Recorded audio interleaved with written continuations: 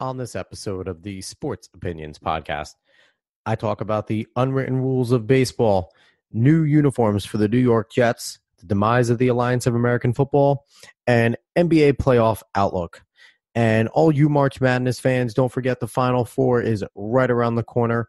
And if you don't want to miss any of the action, make sure you tune into USRN, WSR, or UNB Network. All of them have full coverage of the games on mixlr.com. So without any further ado, cue the intro.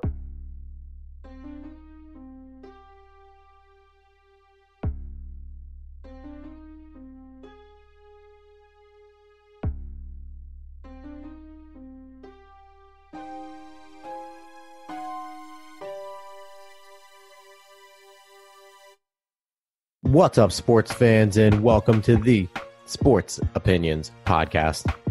I'm your host, as always, Alex Cuesta, and this week we will be going without a guest. It's going to be me, myself, and I here talking to you about a bunch of topics that I want to talk about in sports. Got a lot of things to get to, and you know, every once in a while, it's not too bad to fly solo. I have guests on often. Love talking to all my guests. My guests are absolutely amazing, and it's actually just been a really long time since I've done a solo podcast. When I've gone solo lately, it's been doing a lot of things with YouTube Live, Facebook Live, and doing live show on Spreaker. So it's just kind of cool every once in a while to do the actual podcast portion of it solo. So flying on my own, got a bunch of great topics to talk about, things to express. Obviously, my opinions about, hopefully I can get some people on my side. I'm pretty sure I'll get a lot of people against me with some of the topics I'm going to talk about, but that's what I like to do here. Right off the bat, I'm not going to be talking about baseball per se. I know it's baseball season. I know it just started. Christian Yelich is having a great start to defending his MVP.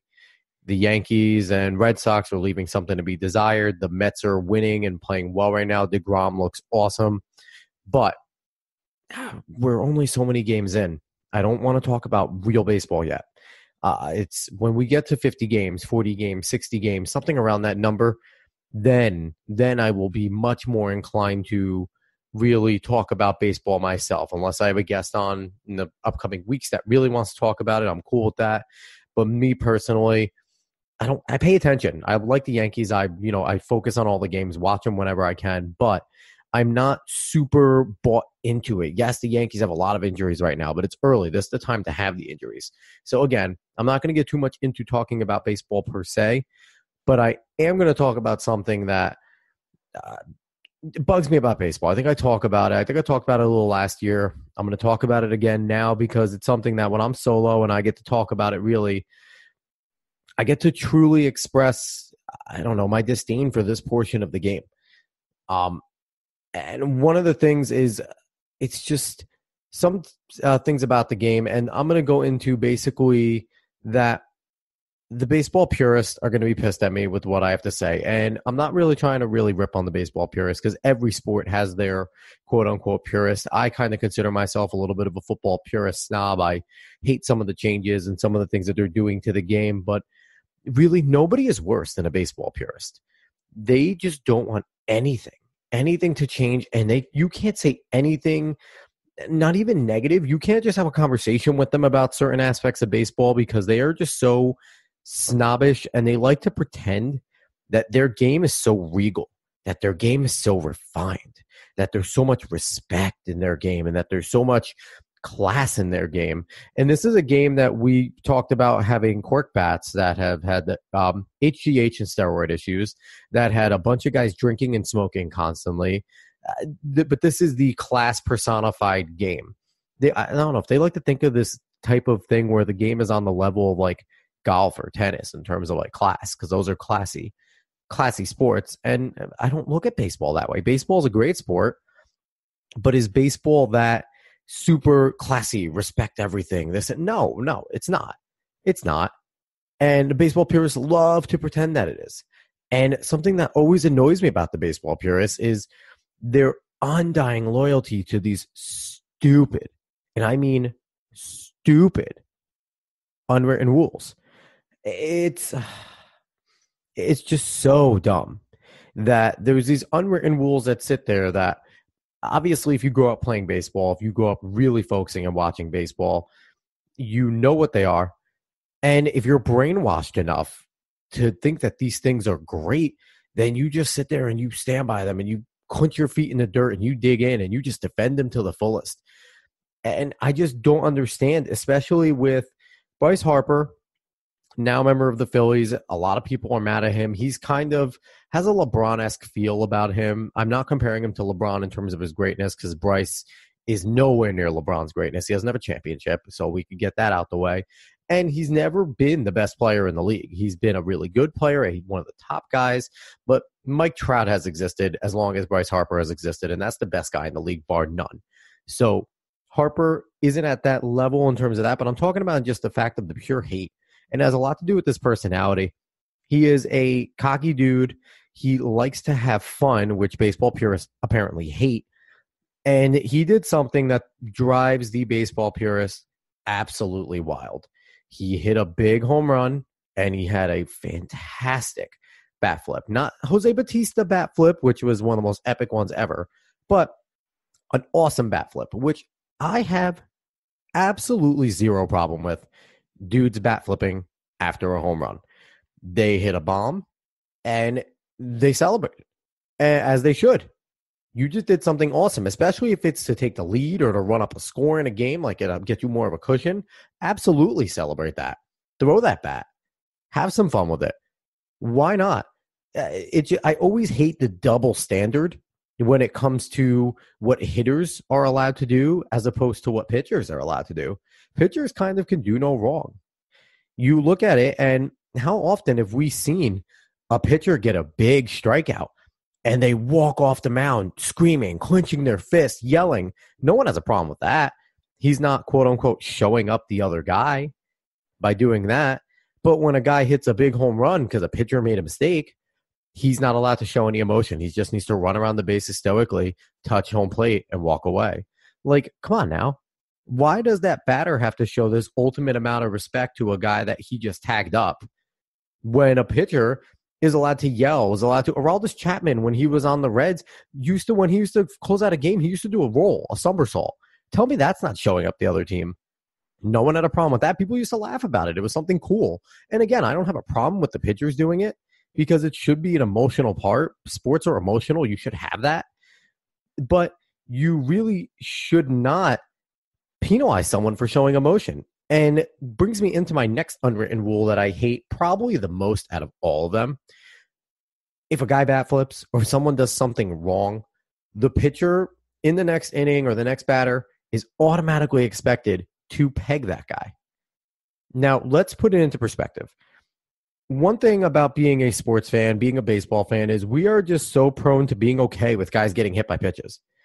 Oh, he hit him in the fat part of the leg, or he got him in the back. Like, we're supposed to be okay with the fact that these guys are taking pretty damn hard balls. They're not super small. They're not huge, but they're not small. These guys are able to throw them 90 plus miles an hour with accuracy.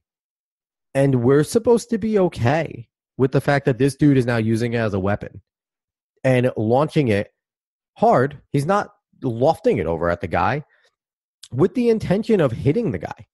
And the batter is supposed to just take it. And this is usually the next guy who didn't do anything wrong. He's just there. And it's something that you kind of know when, Bryce Harper flips his bat, the next batter is expecting to get hit, which shouldn't be the case. That's stupid. For a sport that considers itself, quote unquote, regal and respectable, where's the respect in that? What is the respect in hitting a dude that didn't even do anything wrong? Or even hitting the guy the next time up? I've always said, if a pitcher is really that mad about it, make better pitches. Don't make a mistake.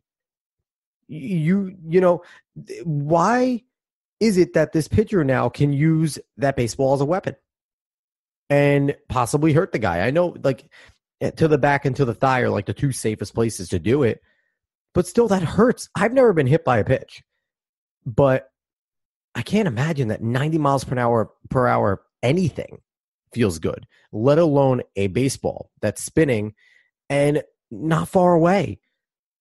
It's mind-boggling that the same dudes that have this pompous theory about their sport is also okay with such a barbaric thing.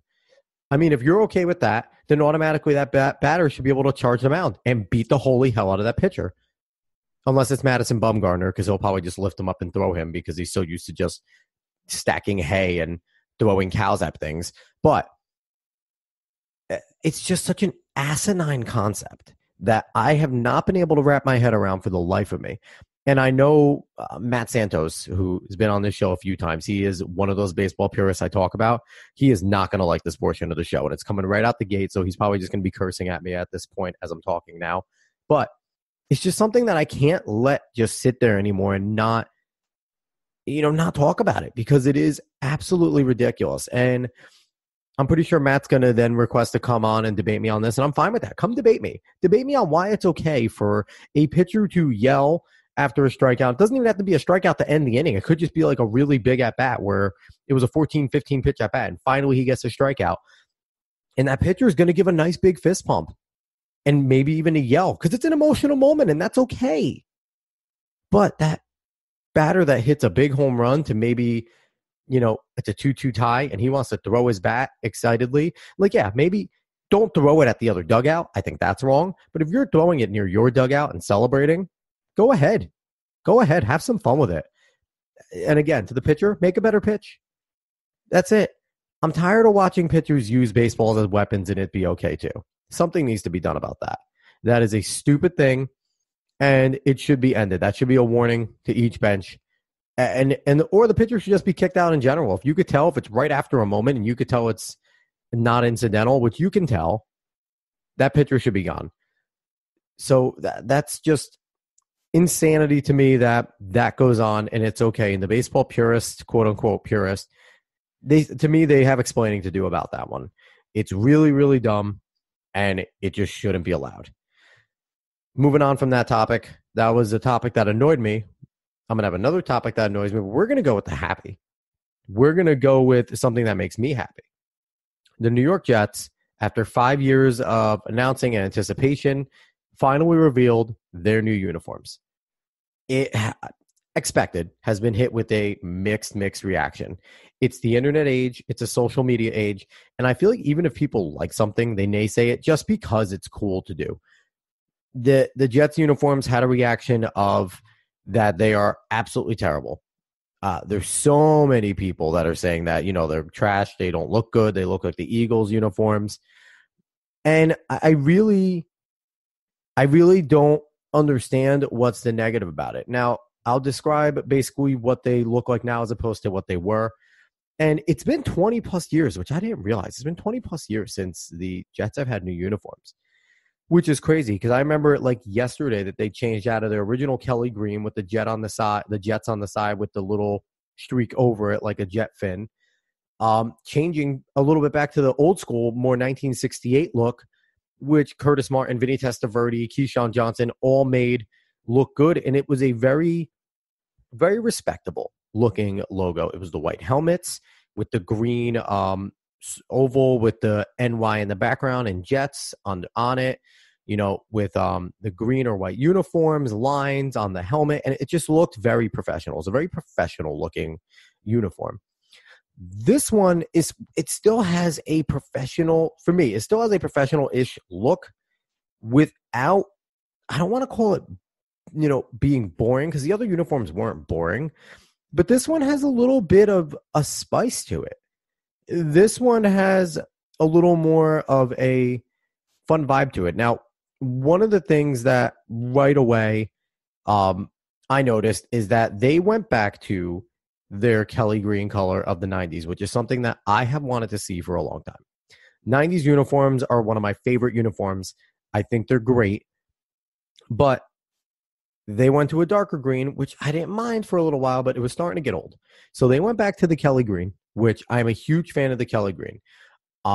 Give a little description of the helmets, which, again, it's getting naysayed. Apparently, the helmets are ugly. I think the helmets are just fine. They are a Kelly green color. They have a nice shine to them. And on the side, it just says Jets in white with the football underneath. Now, I saw a really cool concept design with the Jets And the Jets lettering stayed the same as the most recent. All the lettering style stayed exactly the same. So it's that same style Jets, the football in like on the bottom of the E and the T like it used to be. Just the rest of the logo was gone and it's in white lettering with the white football. I saw a cool concept where instead of the football being there, it was a football shape with a jet in between. I think the Jets really need to look into that. I think that would be something really cool to incorporate. One of the things that I wanted to see on this uniform, which they don't have, is a jet somewhere on it. Because one of my favorite things is the old school jet logo where you just see the cartoonish looking jet with jets in between. I love that. They didn't go with that. But the helmet is just a Kelly green with the white jets, and the face mask is black, which is something different, which is something that I don't think a lot of fans expected for the Jets to incorporate so much black. It came out that there was going to be a black variation of these uniforms, and I'm going to get to those. But I like the helmet. First and foremost, the helmets, they're simple. They're nice. They took away the stripe. It's a simple color scheme, and I think it looks good, and it'll go well with everything. Now, they don the green. They had, when they did the premiere last night, they had players such as Sam Darnold, Quincy Enunwa, Robbie Anderson, Jamal Adams, Leonard Williams, Avery Williamson, and Chris Herndon. I don't think I'm missing anyone out of that, but that was the group. No Le'Veon Bell, no C.J. Mosley. I think they're too new. They don't have those numbers officially yet, but they had all those guys donning the uniforms live, and they looked a lot better in person. There was a leak a few days ago. I'm recording this April 5th, so 2 days ago on the 3rd, there was a leak right before, and it was the exact leak of the uniforms, but it looks a lot better in person when they're wearing it than it did in that picture. But just going to go over what kind of the greens. The green jersey and the green and white combination have to be my least favorite. I don't know why.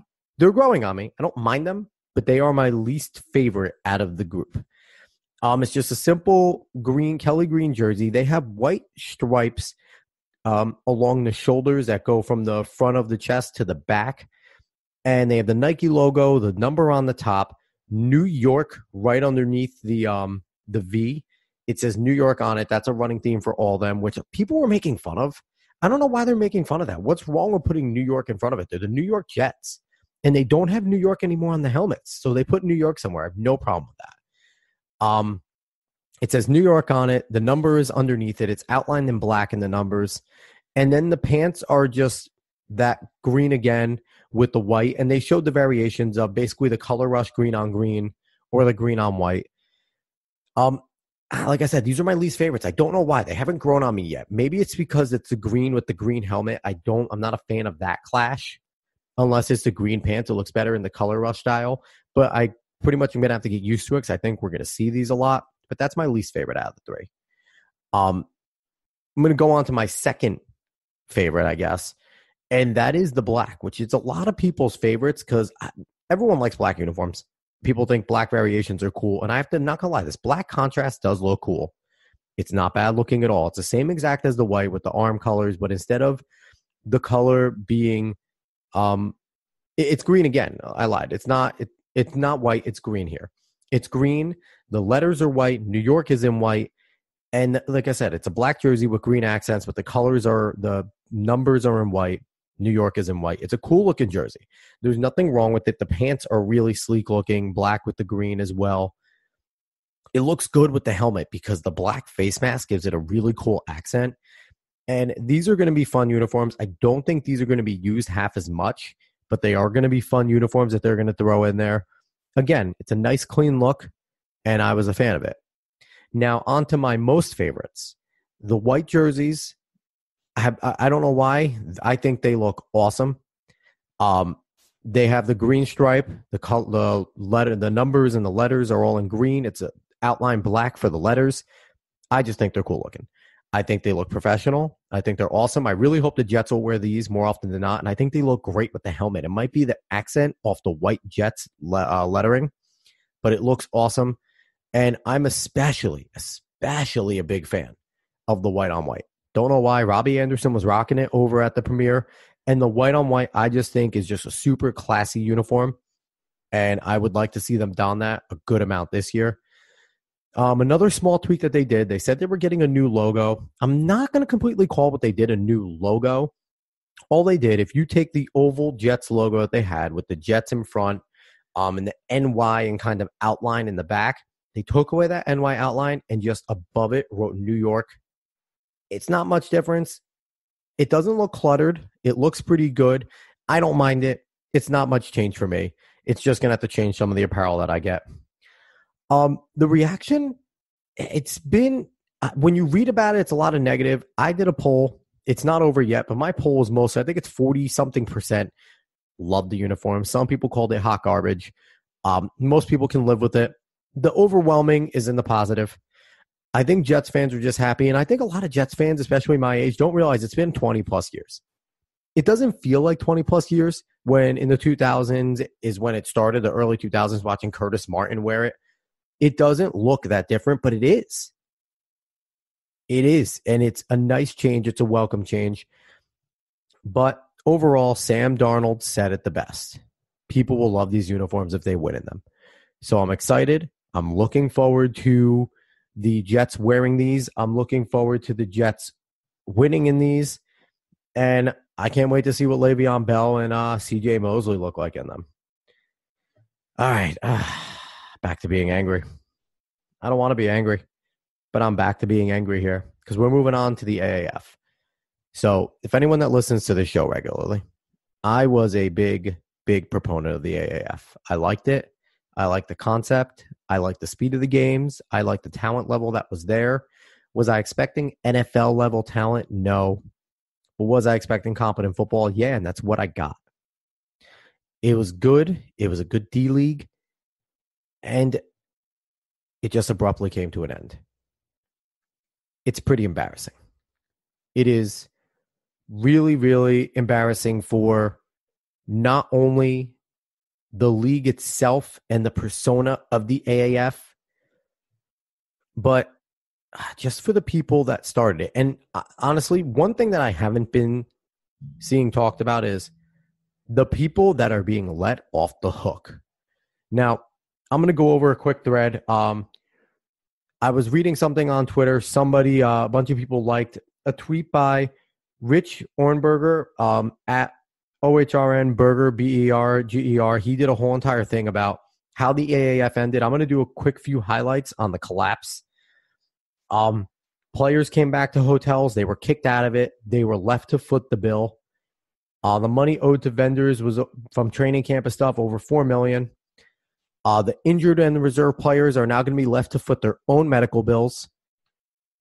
The staff got notices from someone named the board, an unnamed person, telling them they were terminated as of immediately, basically. There's a bunch of people that were asked to stay behind and clean out the office spaces unpaid. And they just had some tweets from actual players. Anthony Manzo Lewis. It's the things he said. His tweet, unorganized is an understatement. Kicked out of our rooms. Parentheses, they weren't paid apparently. 17 hours away from home with a car full of my belongings and nowhere to go. Hashtag join the alliance. And he added AAF, Charlie Ebersol, and a bunch of different things. And fortunately for him, Brandon Silver is a quarterback. Said to him, come over, brother. Still got an Airbnb for a few days. Come on, I got you, unlike the at AAF. So the players feel spurned. Termination letter was an embarrassment. It talked about the good things that they did and this and that, but it's going to be shut down immediately. And some people will be asked to stay behind and do have some more opportunities. And it's just, it goes on and on and on. Salt Lake Stallions linebacker Gianni Paul, at Gianni Paul, tweeted, play game, break arm. League ends all within 24 to 48 hours. Now looking for an apartment. Need help finding an apartment. You can't make this shit up. They're pissed. They're pissed. They weren't getting paid much as it is. And then they just get dropped on their face. Dropped on their face. A player from Memphis, Adrian Robinson, tweeted, at the AAF, I woke up to over a $2,500 charge pending on my account from the Sonesta hotel our team stayed in. I called the bank and Memphis team president. My only option is dispute the charges on Monday. Same thing is happening to other players on our team. And it seems never ending. It's all going. And because the NFL sent out a memo to all 32 teams that they can't touch the AAF players, the AAF said immediately the players are let out of their contracts. So I guess they were trying to make up for their wrongs by letting the players out. And the fortunate part is a lot of players have been getting gobbled up. So I guess in a way the AAF did its job. These players got game film. The NFL took notice of the guys that played well. Garrett Gilbert, I was an Apollos fan. Garrett Gilbert was the best quarterback. He ended up winning AAF MVP. The Apollos are the de facto champions, which take aim, awesome. He got signed to the Browns, and there's a bunch of other players that are now, getting signed. There's game film on them, which is awesome.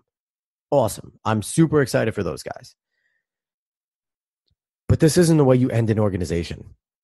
This isn't the way you do it. After everything you ask these people to do, not only the players, the coaches, but all the staff, all the training staff, all the reporters, everything. I just had on Tom Alexander last week. He was now the team reporter of the Orlando Apollos. Great guy. Awesome reporter. Did his job to a T. Was fantastic at it. And now he's just let go. He doesn't deserve this. Him and his family don't deserve this. He tried to jump on the chance of a lifetime. He said flat out, this is something he's always wanted to do. He wanted to get involved in the sports world. And I'm calling out to anyone else in the sports world. Go pick up Tom. You won't regret it as a team reporter. The guy's awesome. He's passionate about it, and he's good at his job. Go pick him up. But just for guys like that just got dropped. Now, I'm going to call out a bunch of names, and they need to be held accountable because it pisses me off. That these people are now nowhere to be found. They talked up this league. They were happy when the first week ratings were good, and they were all sunshine and rainbows when the players were going. And when things looked like they were going down, when they needed a loan and they got it, no one said a peep. The guy that was left out to dry was this first guy, Charlie Ebersol, co-founder and CEO of the league. Sorry, Charlie, you talked a big game and you failed. Where are you right now when your players still need you? Bill Polian, he's co-founder and the head of football. Bill Polian gained a lot of respect from ESPN in his time as a GM. Where are you, Bill Polian? Where are you? You were always a guy that kind of talked and fought for the players on ESPN. Well, now the players need you. And the sad part is a lot of these guys were NFL players. I want to say 95% of these dudes played in the NFL. So Bill Polian, where are you for these guys? Troy Polamalu, Hines Ward, Jared Allen, Justin Tuck. Again, these guys were NFL players. You guys were all members of the NFLPA at some point. That's a union. These boys are your brothers. You're supposed to be there for them. Where the hell are you for? Troy Polamalu was the head of player relations. Hines Ward, head of football development. So these two guys were active in trying to help these players while the league was open. Where are they now? I hope they're helping. I don't know. There hasn't been news about them. I hope especially those four guys. I hope they're helping these players out. Doesn't sound like it right now with the tweets. Sounds like they're being left high and dry. And guys that had good NFL careers and made good money in those careers that were trying to make another buck off of this league. Again, they were trying to do the right thing by helping these players out. But now that it's folded, where are you guys? These guys weren't getting paid much. $250,000 over 3 years. What is that? $80,000 a year? They were not getting paid much to risk a lot. Yeah, they had full health benefits, and I heard the health benefits were awesome, and that's a great thing. But now they're gone. These injured players have to foot their own bills. Where are you for? Tell me you guys don't have the money to help these guys out, to help get dudes hotel rooms, to get guys back home?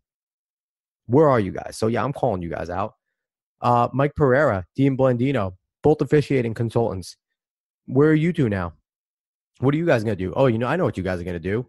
You guys are going to go back to the NFL and do some more officiating stuff over at CBS, NBC, ESPN, Fox, or you'll jump on with the XFL.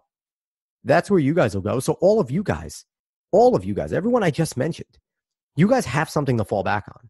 You have something to do. Yeah, a lot of these players that were there do have stuff to fall back on. They had their own careers outside of this before they came back into football. And some of them are going to have a chance to play NFL. But what about the guys that don't? What about the guys that were depending on this, that were really working their ass off trying to get back in the league? What about the guys that were close, that could have used these next few games in the playoffs to get more game film on them? This is ridiculous. And Tom Dundon, the owner of the Carolina Hurricanes, you did a nice thing by getting involved. Kudos to you. You lost $70 million. That sucks. You're a billionaire, And I'm not going to bash billionaires. Like 70 million, 70 million. I don't care if you're worth billions or you're worth nothing. 70 million is a lot of money. And you lost a lot of money. But to just pull the plug the way you did, to not care about everybody involved in the league the way you did, and just you only looked at this as a business opportunity, obviously. You looked at it at the money you could make, obviously. You didn't give a damn about the people. And again, that sucks. Tom Dundon, where are you? Where are you? I know you lost a lot of money in this league. I get it. But where are you when there's certain guys that need you? These injured players that have to foot their own bill. They broke their arm, and they have to now foot their own bill, possibly pay for their own surgeries because the health benefits are gone. Or these players that are just trying to get home, miles and miles away, that were stranded in a team hotel. They're getting bills from the hotel. They have to dispute the charges. Where are all you guys? This is something, you want to end this league right? You finish up taking care of this stuff. You finish up all the hotel payments. You finish up taking care of those injured players. You get guys home.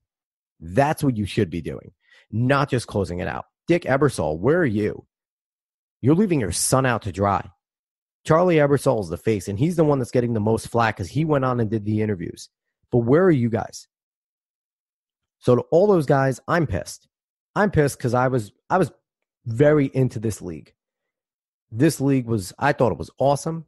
I thought it was going to be great. And again, you look at the guys getting signed, it did do its job. It did its job. But to see it end this way, to see none of those guys I just mentioned, to not see Charlie Ebersol, Bill Polian, Mike Pereira, Dean Blandino, Tom Dundon, Dick Ebersol, and especially Troy Polamalu, Hines Ward, Jared Allen, and Justin Tuck. And I'm even going to mention the other guys here. J.K. McKay, head of football operations. Tom V, head of business operations. And Keith Rambo, I don't know how to say your last name, but you're on the board of directors. All these guys. Where are all of you? Because you're needed still. Your work is not done. You guys might have failed and failed terribly, but your work is not done. There are guys that still need you, that believed in you, that invested in you. I believe in this league. I'm pissed that it's over. And right now, I'm just sitting here hoping and praying and thinking that Vince McMahon, Ricky Williams, T.O., I hope you all looked, watched, and learned something. Vince, you already failed once. This is your chance to do it again. Learn from this. Learn from this monumental failure. The XFL needs to be better this time. Obviously, you don't care. You're a billionaire. You're going to do you regardless. But it needs to be better. Learn from this. Learn from the crap that went on. They had TV deals and they still failed. Please learn from this. Freedom Football League, I still don't know what the hell you're going to do, but Ricky, Terrell Owens, Ricky Williams, anyone else involved, learn from this. Look at this. There were a lot of football guys involved here, and they screwed up. And they failed, and they're still failing, and they're failing worse now. What they're doing to these players now is a worse failure than the actual league itself. So I hope those two learn from it. And I hope we don't see anything like this again. Leagues failing is not a big deal. Leaving guys high and dry and making them foot bills that they can't afford. Even if they can afford, they have no right to afford it. That's wrong. That is absolutely wrong. Now that we can unwind off of me being super pissed off, unwinding a little bit, jumping into the NBA. We're nearing playoff time, and the playoffs are shaping up. In the Western Conference, Warriors, Nuggets, Rockets, Trailblazers, Jazz, Clippers, Thunder, Spurs, all clinch playoffs. They are all set. The West is set. It's just a matter of who's going to play who at this point. Jazz, Clippers, Thunder, Spurs, they're all within a few games of each other. And it's going to be exciting. Weird part about the Western Conference that I've taken note, it's a weird year in basketball. Because past few years, all we've been hearing about is Warriors, Warriors, Warriors, Warriors, Warriors, Warriors, Warriors. KD goes there, Splash Brothers, Boogie Cousins, Draymond Green. It's Klay Thompson. Can't forget about Klay. Really seems like there's a lull there. The only thing we've heard about the Warriors is whether or not Kevin Durant's leaving them. Not the fact that they've won 54 games. Not the fact that they're still the 1 seed. It's been a weird year. Teams like the Nuggets have taken a bigger spotlight. James Harden has taken a massive spotlight. Clippers have surprised people. It's been nice. The Kings are close in ninth. They're definitely out there, not in, but they made some strides. The T-Wolves surprised people. LeBron and the Lakers failed. It was a very weird year in the Western Conference where the Warriors were not the only story. And it's cool. It makes it seem like there's parity, and we'll see. I really feel like the Warriors are still going to kick everybody's ass, but it's going to be fun to watch. You jump over to the Eastern Conference. The only guys that have locked are Bucks, Raptors, Sixers, Celtics, and Pacers. 6 through 9 are so tight. The Pistons are sitting in 6 at 39-39, Nets at 39 and 40, tied with the Magic at 39 and 40, and the Heat are right there at 38 and 40. Those 4 teams are all fighting for 3 spots, so someone's going to be the odd man out. Me being a Nets fan, I'm sweating bullets because the Nets have such a tough schedule. Schedule makers hate them. Hate them. They have such a tough schedule down the stretch, and there's a good chance that they might sit on the outside looking in. So this is all shaping up to be fun, to be a very fun ending, and it's just what you look for in basketball. Now, the Bucks have won 59 games. They have clinched the best record in the league. Are the Bucks real? Who is real in the East? Who can challenge the Warriors? The answer is no one. Let's get that out there right now. Answer is no one. Who has the best chance to make this series exciting? That's what we're looking for. Giannis Antetokounmpo is quickly, we already knew he was a star. We already knew he was a superstar. He's quickly becoming one of the top players every game. You don't just expect to see him do it in flurries. You expect to see it for 82 games. When you get to that point where you're expecting to see near 30 points, 10 rebounds, assists, steals, blocks, every game, you've reached superstardom.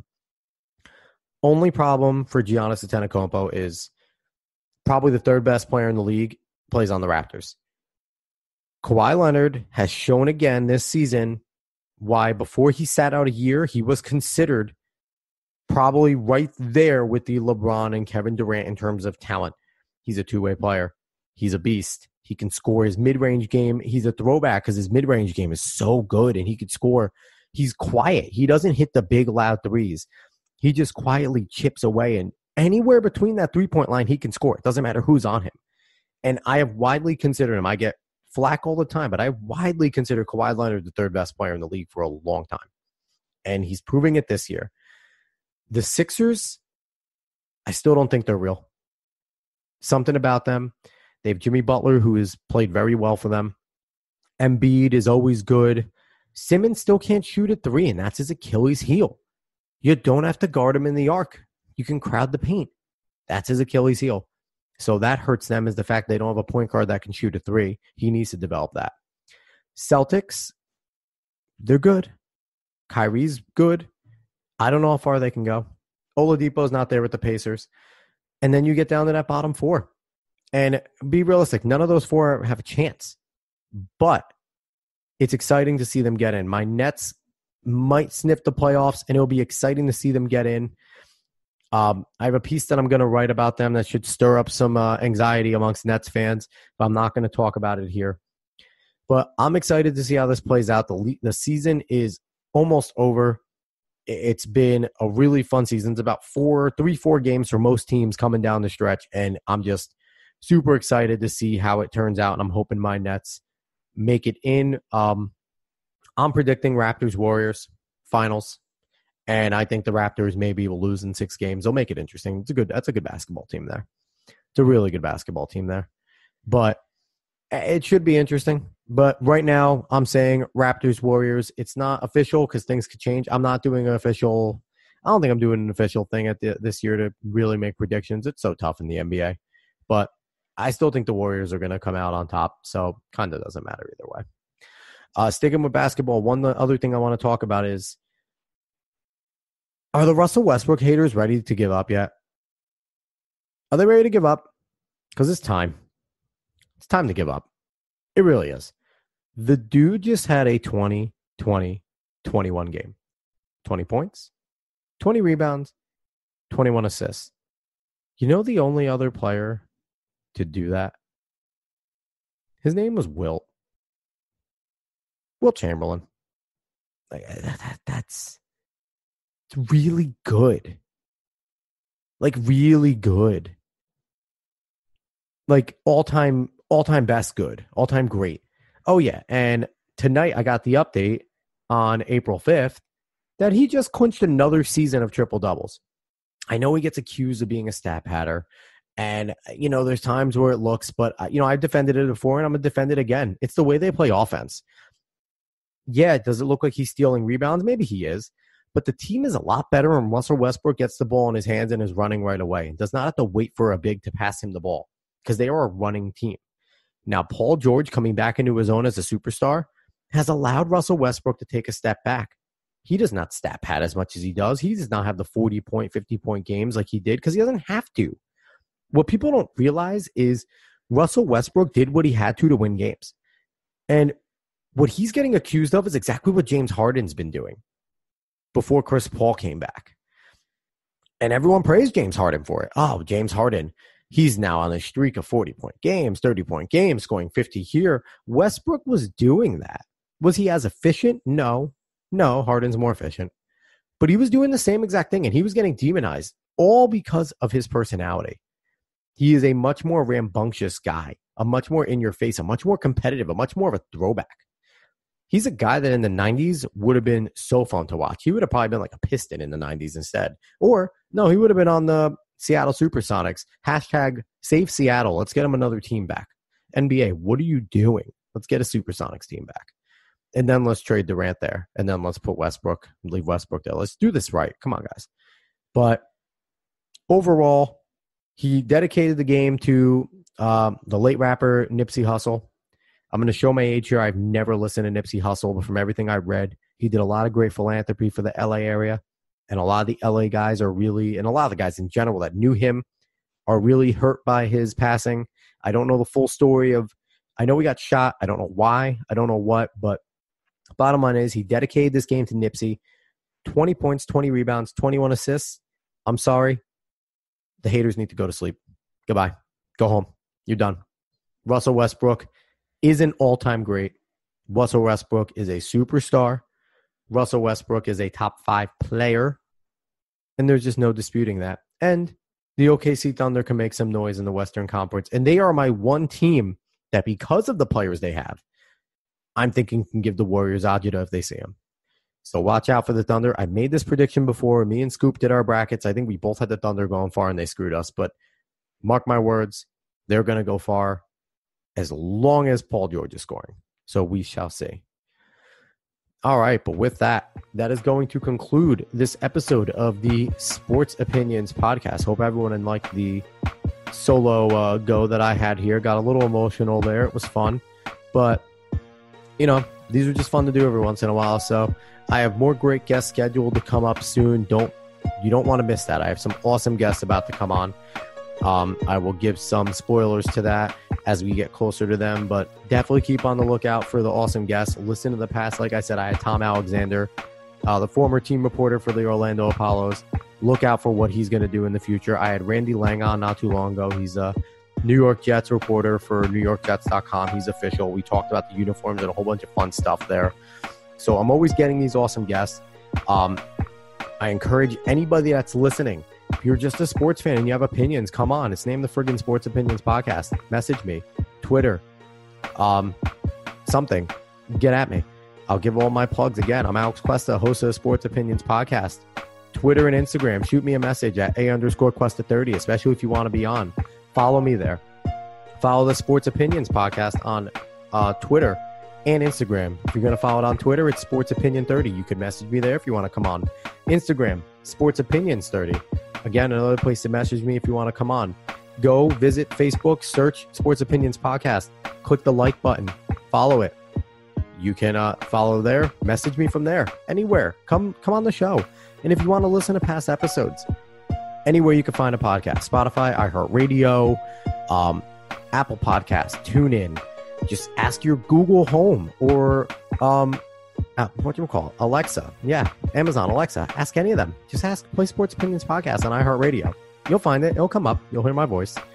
But again, everyone, thank you for listening. It was lots of fun. It's a nice change every once in a while to go solo. But look forward to hearing more guests coming on in the future. Again, this was the Sports Opinions Podcast. Thank you, everyone, for listening. Have a good one.